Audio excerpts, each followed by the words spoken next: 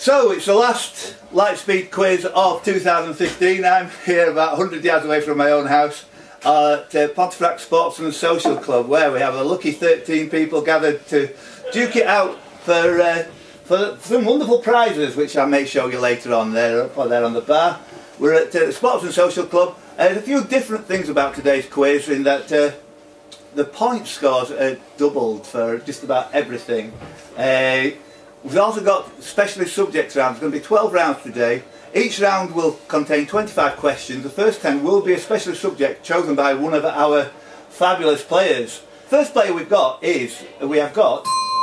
Steve Rhodes, all the way from Halifax. Give him a round of applause, please. Also from Halifax we have got Mark. Give him a round of applause, please. With the flashing lights.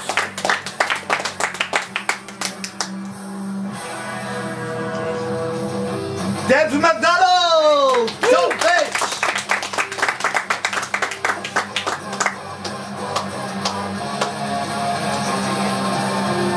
I never know his bloke's surname. Steve Drax! Thank you. All the way from Stockton-on-Tees. Middlesbrough. Michael McFarlane!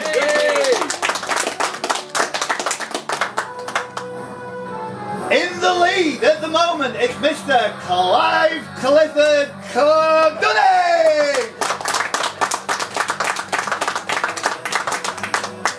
Sam Roberts from Manchester!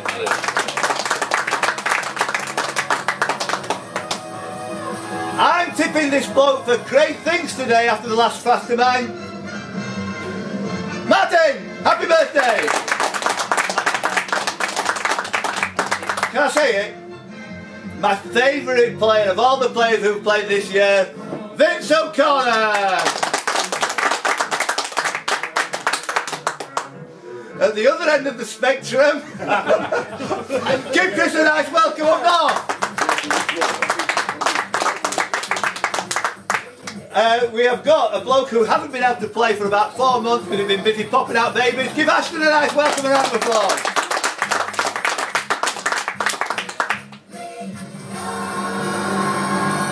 Mike Lees!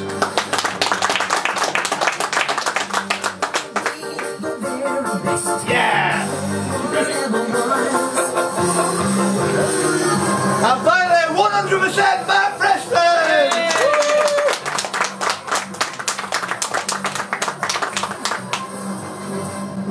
Right.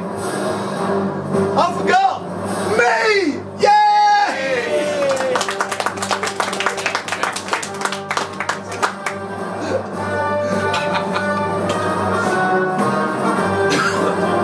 Keep an eye on your own scores, you are entirely responsible. Your first specialist subject will be genealogy, as chosen by Vince O'Connor. On these specialist subject questions, I'm going to tell you once, I would expect everybody to get the first one.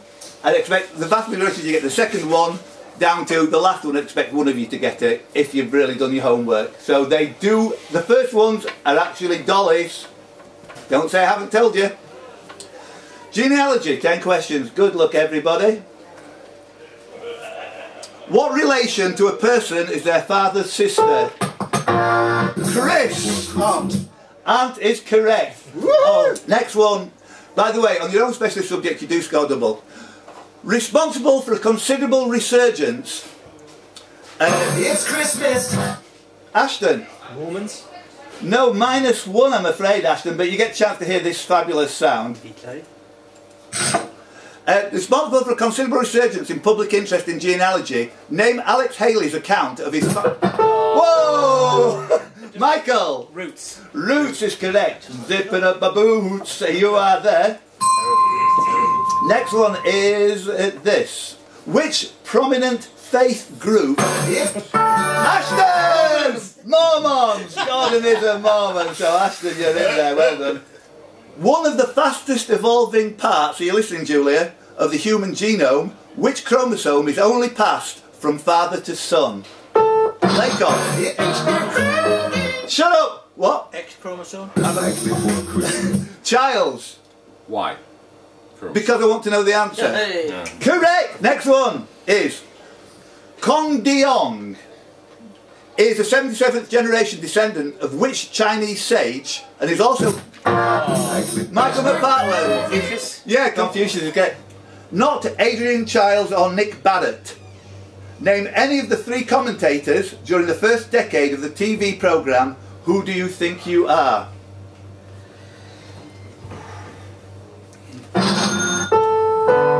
Steve Childs.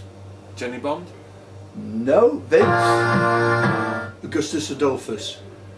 No. Sorry, Chris? It's Christmas. Stop pressing, please. Chris? George Alagaya. No. Lise? Serena McCall.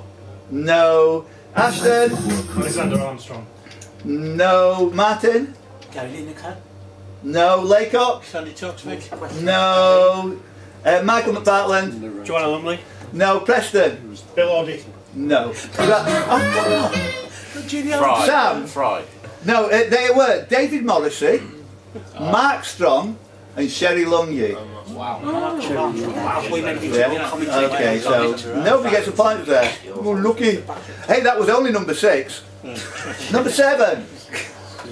Republican Michael Hastings of Geraldry in New South Wales, population 1100. Chris? Heir to the UK throne. You can have 2 points there. A little round of applause as well. He's heir to the UK throne, given the questionable ancestry of Edward IV. Edward IV was the one. So, Chris, 2 points. Love it. In the context of genetic genealogy, what does the acronym MRCA represent? Whoa. Most recent common ancestor. Oh, I knew it was common ancestor. It's completely MR was. Next one, most recent common ancestor. Most recent common ancestor, Julia? Makes me feel a bit better. Yeah. Biology. What word, we're on question 9, these are getting tough now. What word, an anagram of untying a scion, UNTYING, A, SCION, scion, it's like Daenerys Targaryen. Untying a scion applies to relationship by birth in the same family. Clive? Consanguinity. Yeah, consanguinity. You even spelled it, you even said it right. Well done, 2 points. I would say consanguinity. Clive's here. So Clive is here. Clive, check it out. He's on minus 63. Last one of this. Name the online genealogy forum for Laycock. Familytree.com. -1. There's going to be loads of these going here. McDonald. Find by past. -1. Vince. Gen Forum.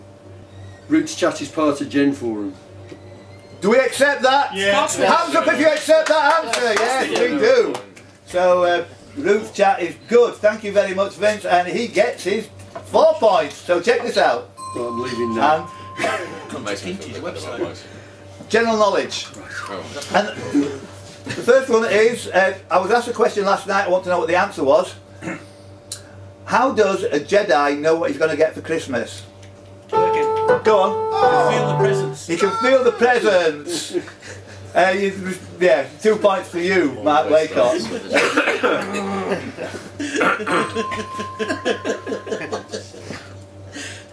Check this out, let's stop the record. Miss Prism, Lady Bracknell, Martin. The importance of being earnest is absolutely the right answer. Well done, you're on the board. How many questions are there? 25 altogether, there's 13 more. Right. The Old Lady of Threadneedle, Clive. It's Christmas.